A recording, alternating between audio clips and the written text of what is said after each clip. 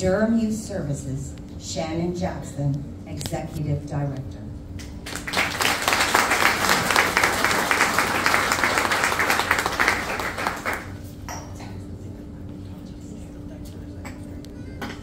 Thank you so much.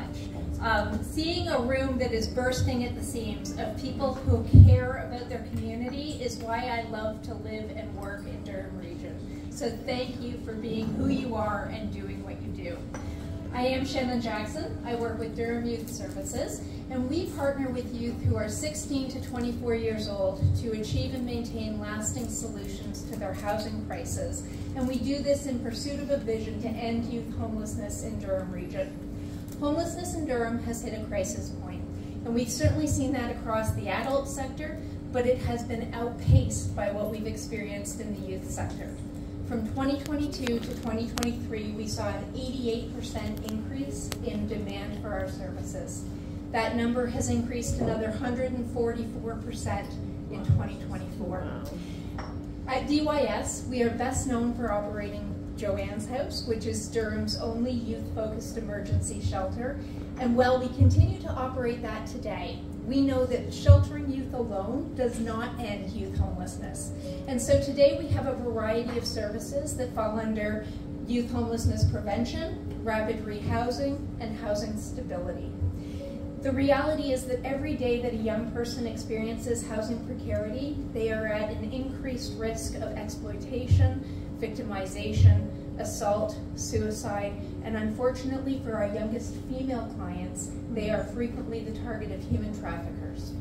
And every day that that happens, the trauma that led up to their experience of homelessness is compounded and amplified.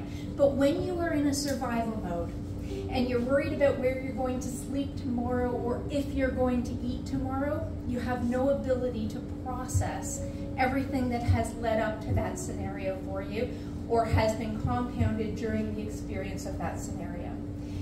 And unfortunately, the money runs out before the need does.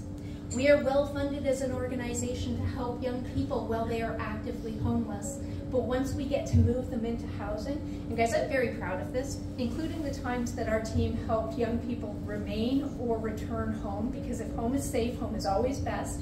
We achieved housing 303 times for young people last year alone.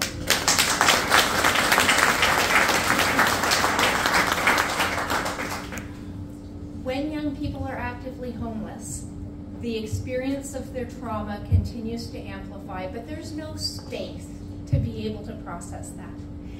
They move into housing, they get to relax, sometimes for the first time in months, weeks, or years, and they're hit with a ton of bricks with the reality of everything that they've experienced.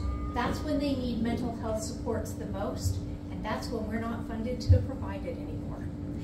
And the $11,650 that you gave us in August built a budget for exactly that. We have 4 mental health psychotherapy firms that give us services for a fraction, like 25% of what they charge to the general public. And we're able to help the young people with the supports when they need it the most so that they can break the cycle of homelessness once and for all. And we do that and can do that this year because of you. Thank you so much.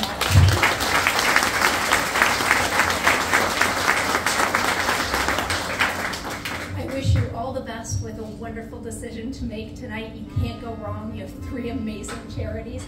Thank you for what you've done for us, and thank you for what you do for your community.